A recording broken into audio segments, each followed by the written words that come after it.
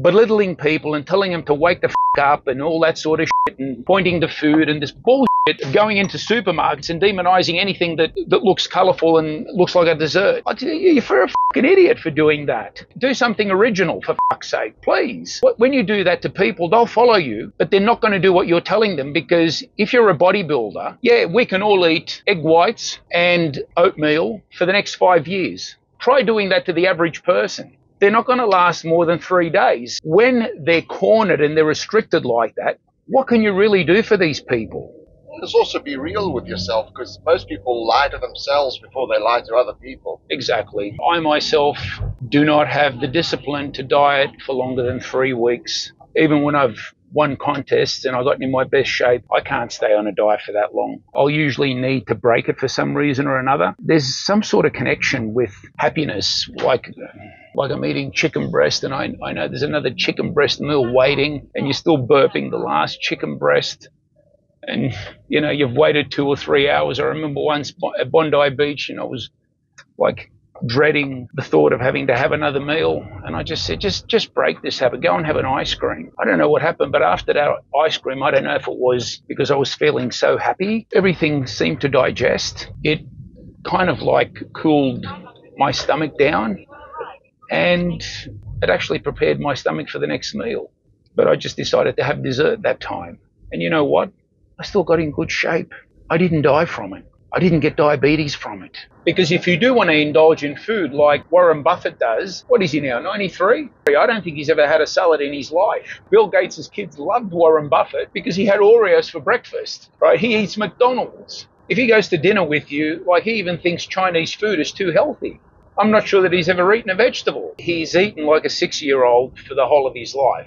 I'm not saying to eat like Warren Buffett, and I don't think he's a diabetic, but when he has those meetings where, they're strategizing on what to invest in and everything, he goes through a lot of chocolate and Coca-Cola. I don't think it's Diet Coke. Now, I'm not recommending you do that, but let's face it, the guy's in his 90s. I like eating good food, lean proteins, carbohydrates, the right carbohydrates, the low glycemic index. I do all that. However, don't fucking come and tell me that if you eat something that's in a colourful packet, you're going to die, because you're not. And the people that do that, you got to eat like this, and, this is the best protein, an egg. Well, you know what? Like, it is, and that's why I put one in my shake. But I don't have time to have a steak or chicken with vegetables for lunch. I don't. I'll tell you what'll kill you before any of that is sarcopenia. When I came out of hospital, I looked at myself and I said, this is the worst case of sarcopenia I've ever seen. Now, eating the way I'm doing now, which this morning included some Anzac biscuits, which are really delicious. They're Australian biscuits. You won't find them anywhere else. Apparently they're gluten and wheat free, but whatever they were, I wanted that treat, and I use that as my carbohydrates, and it's not going to spike my insulin. You know why?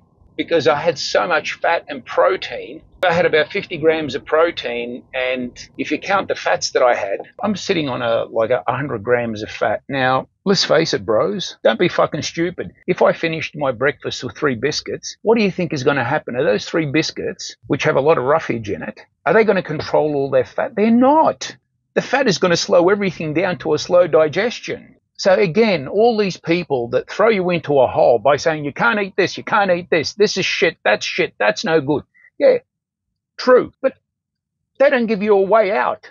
If somebody's telling you, the best food is eggs or lamb or chicken, yeah, okay, for 3 days. How are you going to eat after that? They've got no maintenance plan. This whole Colorado experiment where Casey Viator trained a total of 4.5 hours and he gained all that weight, what they're not telling you is that Arthur Jones forced him to stay in a hotel room and force-fed him.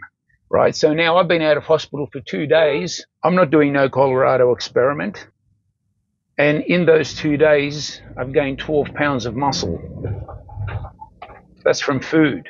And I still am struggling to get to 250 grams of protein. 250 grams of protein.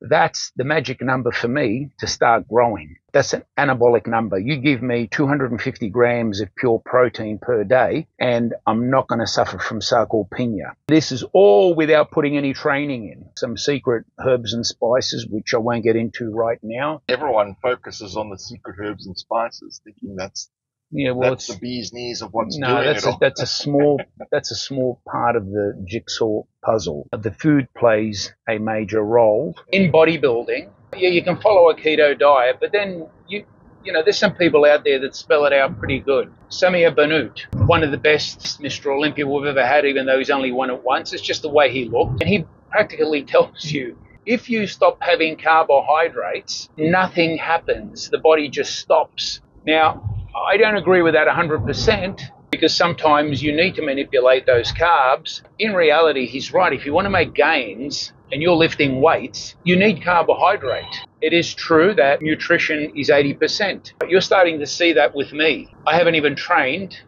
I haven't measured my body fat, but it looks like it's dropped in the last couple of days because I've picked up my metabolic rate. It's a combination of high protein and carbohydrates. So you saw the difference, how I filled out. It looks like I took some sort of drug. I'm taking nothing. It's just food. I know how to eat. However, for life extension purposes, to help with diabetes, simply being fit, then it's the other way around. Exercise is number one. You can get a person who smokes and eats all the wrong foods, but he'll exercise 2 to 3 hours a day. Walking, light exercise, dancing, it all fits into exercise. For every hour that you spend doing that, you are extending your life by 3 hours. The person who eats well, watches their diet, is meticulous, doesn't touch anything other than these so-called perfect foods, and does not exercise, will not live as long as the person that exercises. Now remember, I'm not talking about bodybuilding because some of the things that bodybuilders do these days are certainly not life extension tools. They do some dangerous fucking shit. Not everybody wants to look like that, but I came into the sport knowing and feeling that you had to have your health if you wanted to be a good bodybuilder. So I was influenced by people like Paul C. Bragg, Jack LaLanne. Now, if you do it correctly, you look at your diet, you're eating well, then exercise becomes everything. With diabetes, there is a way around it. And, you know, dropping body weight, exercising, and following a diet that you can actually follow. I was on a strict, to me, what is a strict diet where I ate no processed foods for 3 months. It was the hardest thing I've ever bloody done in my life. Yeah. Now, if you were to say I had to live the rest of my life that way, you'd rather not. I'd rather get shot in the head. Yeah. And this is what these people don't get. Where I come in is, I will show you those shortcuts. You're not going to die if you have dessert. It's not going to happen. You just need to put certain things in place. You need to know your parameters. When you allow people and you tell them it's okay to do this, they don't feel restricted. They don't feel like they're in jail. I know the feeling. I did a contest once where I got food poisoning. The doctor sat me on the bed, pulled my pants down, looked at my ankles and knees, and he said, this is straight after the contest, I want you on a bland food diet. I freaked out. I pulled my pants out, but all I heard was the word diet, diet. That week, because of what the doctor said to me, I gained 25 pounds because I thought, nah, fuck, I've been dieting for months. Now this guy wants me back on a diet. Now all he meant was, don't put any salt in your food, you're holding water. But when I heard that word diet, I freaked out. And this is what happens to most people.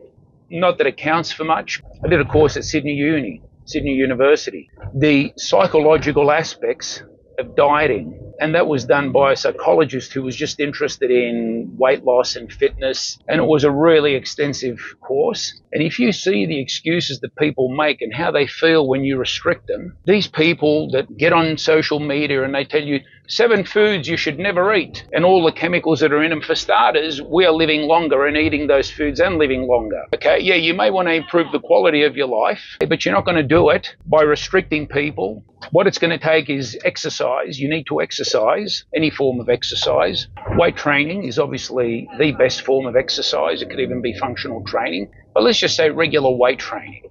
You don't have to work to failure. It just needs to be a good solid workout and the right foods and indulge in dessert. Let's be real, okay?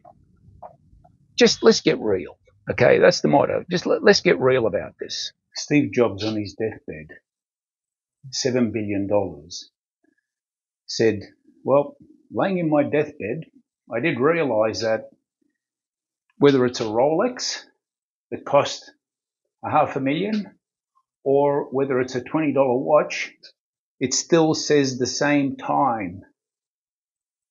Whether it's a Rolls-Royce or a Toyota, it will still get you there on time. People chase the wrong things, I think. Yeah. So this is my blend. Whey isolate. It's got 2 types of whey isolate and a whey concentrate in it. It's also got really good pharmaceutical grade digestive enzymes. So when you drink this, I have found nothing. There's other protein powders that have these products, but they don't have the enzymes. It's not grass fed. And when I drink this, it's like your stomach is just so comfortable. Doesn't feel like you've had anything, but that's what I love about it, because it's not expanding your stomach, but it's giving you 50 grams of protein that are going to grow these muscles. 250 grams of filtered water, 250 grams of almond milk. Everybody on social media that's coming up with all the things that are wrong with it, I know all of that. 1 jumbo free-range egg, approximately 1 tablespoon virgin olive oil, just a touch of Celtic salt. Cocaine for the taste? Well, you'll have to wait a minute. I can't do that in front of the camera. And now each one of these scoops, that's 30 grams of protein. And then I do a half scoop. So that's 45 grams of protein. The egg contains around 8 grams of protein.